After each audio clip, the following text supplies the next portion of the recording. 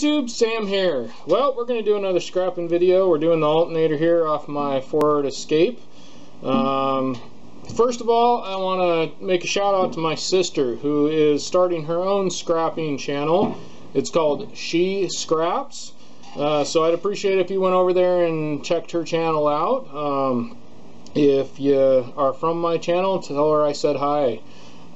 She's doing a bunch of scrapping videos. She also has an old house that they're remodeling as well, from completely gutting it out. It's not just a remodel, it's a complete gut and redo that they're doing.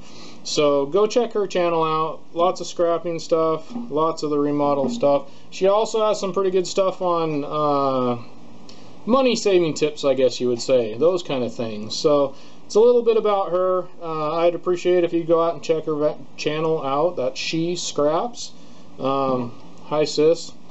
Anyway, and we're going to go ahead and do this alternator here. Now normally, when you used to, in the back in the old days anyway, when you change your alternator, you got to bring this in and replace it for the other one, and they'd go and rebuild it. Nowadays they just want you to throw it away. But instead of throwing this away, you could just take this in the way it is and make a few bucks at your scrapyard.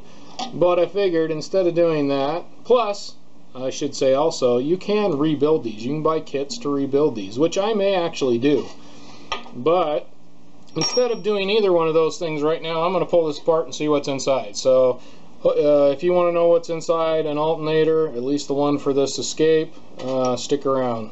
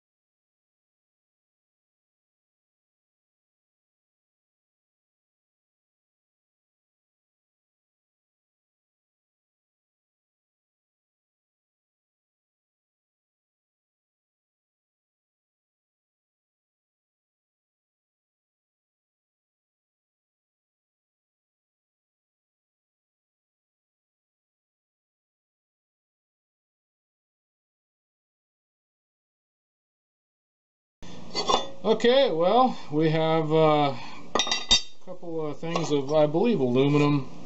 It could be magnesium, but I'm thinking just like cast aluminum. And I cleaned out that, this had a plate on it here. You saw me pound this out. So I cleaned that bearing out of there, so that's all clean. Then you got this stuff here, your copper. Now obviously this needs pulled apart more. You got another bearing here you could probably take off and use on something, although I think these bearings are probably not so great, especially because this one you have to bash in the middle to get it to come out, but you might be able to use them for something that doesn't really matter, just needs a little bit of bearing. Obviously it needs torn apart, and we'll have to take, try and separate the metal from the copper in here, and I'm not exactly sure how yet, so I'm gonna have to mess with that. I may do another video down the road of getting this kind of stuff apart, because I got a lot of this kind of stuff that's just kind of difficult to separate. Even this kind of stuff that's got stuff you want to separate if you can, and it's kind of difficult. I've found a couple ways of doing that with some of the other motors, so maybe I'll do a video on that down the road. But there's your copper, and whatever would be left from that will be just steel. You got kind of a nifty shaft here you could use if you can get that off, and then you got your pulley here. Pulleys are always useful for different things, so I keep those. Yet again, another bearing, then just I'm thinking a piece of steel. Yeah, so that's just, you can use that for some sort of washer or cap for something you have.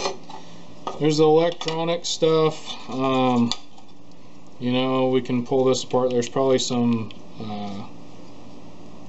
copper in here that we can pull apart and bash this apart with a hammer until we. And I thought I'd throw this in here as well.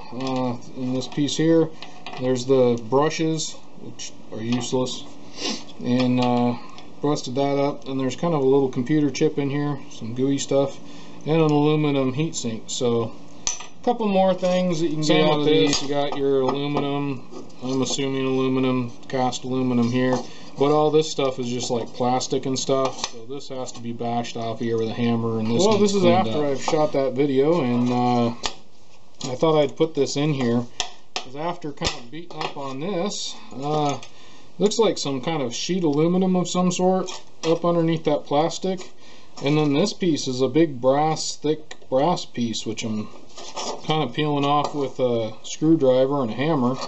The reason I'm showing you it right now before I get it all apart is because it's going to probably be unrecognizable by the time I'm done with it, because I have a feeling this is going to break pretty good. But if I can, more I can clean this up, more I can get out of it. It's not much, but you know, busting it up, which is kind of fun anyway. So thought I'd show that to you. Is it worth tearing apart? Also, I don't know if you can see that, we got quite a few nuts, bolts, and screws. I like these kind of things because you can put them on, like if you're building something, you can put it on there like that. It's kind of a spacer. And then you put your like washer or something and then have another nut on there. And it makes kind of a good, I don't know, lack of a better way, a spacer on things. So I like having oddball things like that. But I'll throw those in my bolt bin. And then so far, that's all the plastic, and we got, you know, obviously some more on this and some more on this, but those I'm going to tear apart more. So, you know, really, is it worth tearing apart? It depends on your yard. How much do they give you for complete, and how much do they give you for separated? Most places are going to give you more money for separating this kind of stuff. But if you're just some guy that, you know, needs a couple bucks and you have an alternator laying around and you just have the one thing, you know, rather than throw it in the garbage, go ahead and take it to your scrap yard. They'll give you a few bucks for it, and you know, it's gas in your tank. Alright, well, that's about it. Please go check out She Scraps, my sister's channel. I appreciate that very much. This is Sam, Jack of all, Master of none. You all have a good one.